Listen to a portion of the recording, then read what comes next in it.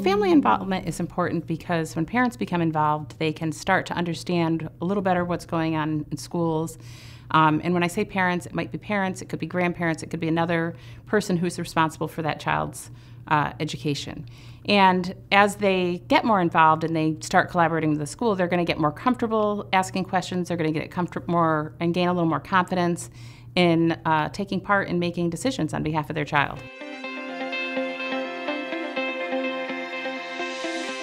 So every year really is a fresh start. So in some ways, you do have to understand a little bit about what's happened last year, but it's also really important to sort of leave that behind, especially if maybe it was troublesome. So it's important to think of every year as an opportunity to build that new relationship. There may be some of the players that are the same, but every year you're starting with a new teacher, so you want to start off with a good communication plan.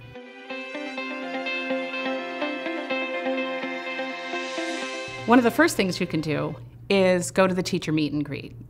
These are often held either right before school starts or sometimes within the first few weeks, and you can get to know the teacher and learn a little bit about the classroom that really she's going to be explaining or he's going to be explaining for all the students.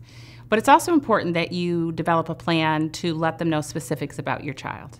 So that can either be through an email and you're talking about their strengths and weaknesses, or it could also be a one-page sheet where you maybe include a picture, some of their strengths and weaknesses, maybe some of the things they like, some of their triggers. Just a way for the teacher to get to know what your students' both strengths and needs are.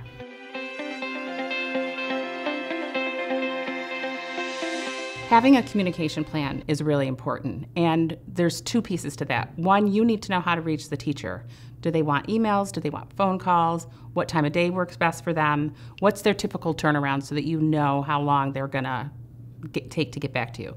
But they also need that same information for you, and they may even want to know, what do you want to be contacted about? Some parents don't want to be contacted unless there's a big problem. Other parents want little updates on how things are going. So just as important as you having their information is them having your information.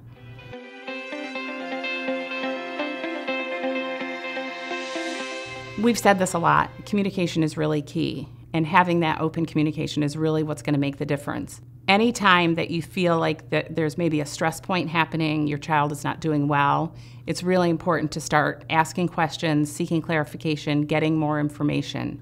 That can happen through email, but sometimes it really needs a meeting where you maybe hear a little more about what's going on in the classroom and hear a little more about what the teacher's concerns are, but also where you can share your concerns.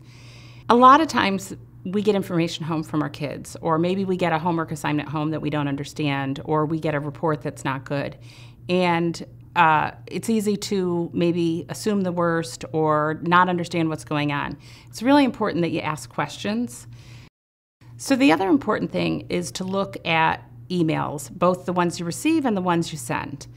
Sometimes we can misunderstand something that's said in an email, or we might read tone where there wasn't any tone, so always try to assume that there's no tone intended. But that also goes for your emails. Sometimes we have a 72-hour rule where we'll say, maybe sit on this email for 72 hours. 72 hours is going to seem like an eternity, even overnight.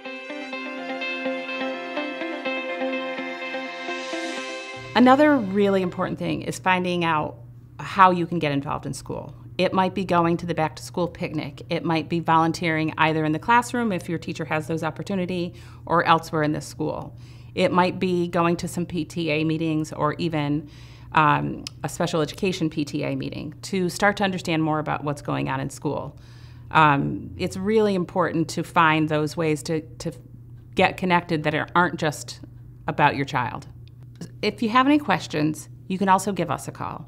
We do have people who can talk on the phone with you, talk through the issues, maybe help you prioritize what things you want to ask about first. At the end of the day, you are your child's best advocate, and you need to be the one making those calls to schools. And through sticking with it, you're going to make progress, and that's going to help your child make progress.